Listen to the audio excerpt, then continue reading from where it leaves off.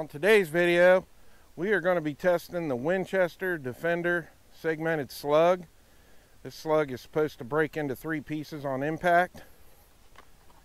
As you can see behind me, I've got all these packages of paper lined up. We're going to try to catch this slug in one of these packages of paper. So let's get started.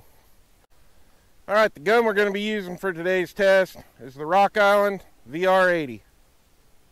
Alright, we got the Winchester Defender loaded up. Try to get a hit right in the center of that paper.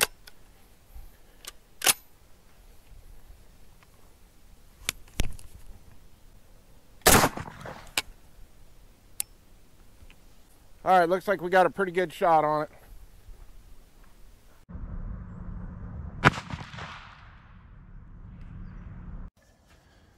Alright, there's our hole. See how many pieces of paper this made it through. It caught it all. Never made it through one package of paper. Well, at least now I know I didn't waste a bunch of money on this paper. Looks like we're going to have quite a bit for some more tests. Alright, now we got the package of paper that we shot the Winchester Defender slug into. We'll get this opened up and see what's going on in here. Alright.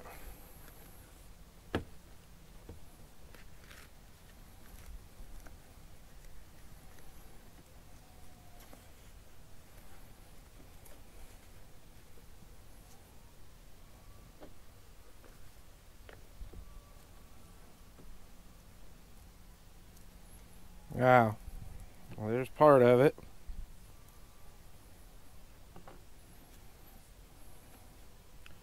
There's another piece. Nasty hole. There's another little chunk. There's another piece. There's another piece. Man. Now we're getting into a bunch of, man, it's just a mess.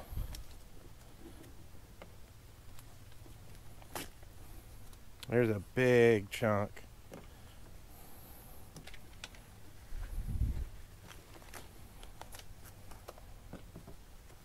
And that's all of it. Almost made it through that whole thing of paper. Still got a little cut, so I'd say there's probably 60-70 sheets left that it didn't go through. Alright, so that's what's left of that Winchester Defender slug round. This is just nasty. I'd say it broke into a lot more than 3 pieces. I'd say it'd definitely make a good viable self-defense round. I don't think anybody's going to live through that. It's pretty brutal.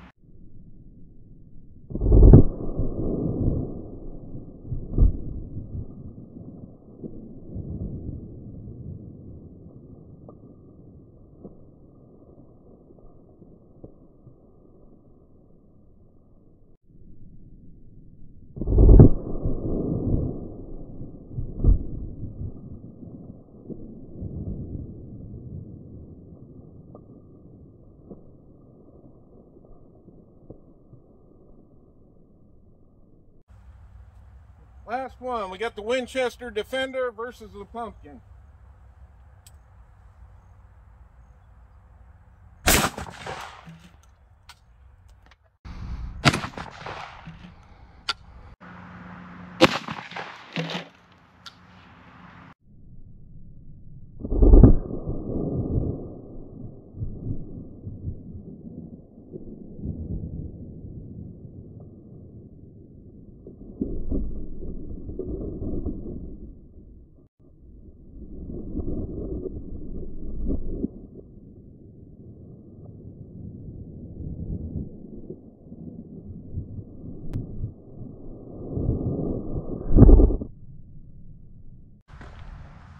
Alright, so this is that entry hole on the Winchester Defender.